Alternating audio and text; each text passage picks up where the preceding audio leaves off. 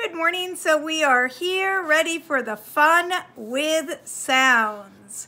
What will we need? Well, we're going to need my book of sounds for reading and our big idea book where we left off on Friday. We're going to do 3 pages in the big idea book, basically concentrating on that rule, the big idea, which we had talked about already.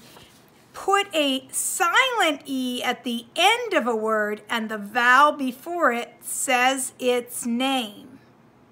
Okay, so we're going to be working on that. We're going to be doing 3 pages in the book. But let's go ahead and get out our pencil, and we're going to need an orange crayon today.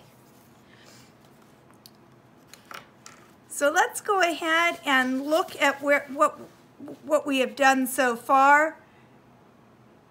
So we know what the vowels are, A, E, I, O, U. We know that short vowels say a, I, a.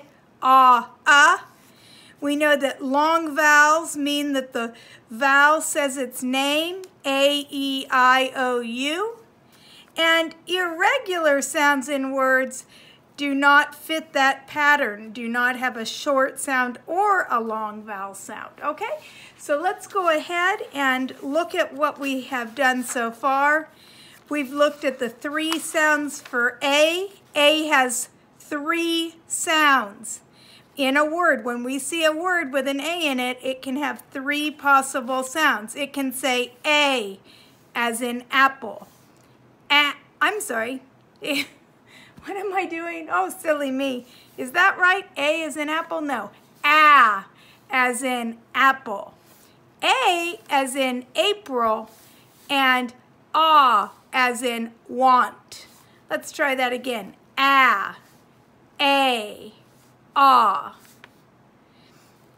short sound, A. Long sound, A. Irregular sound, A. Then, C has 2 sounds. It can have the hard sound k, as in came, or the soft sound s, as in scent. Okay, so now let's go ahead and turn the page to page 3 today. And this week we're going to be focusing in on CH combined.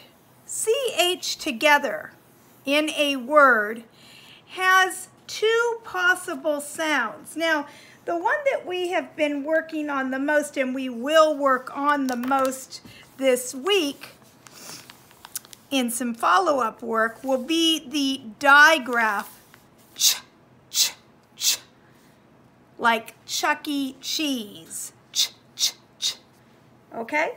And we can hear that ch digraph at the beginning and ending of words.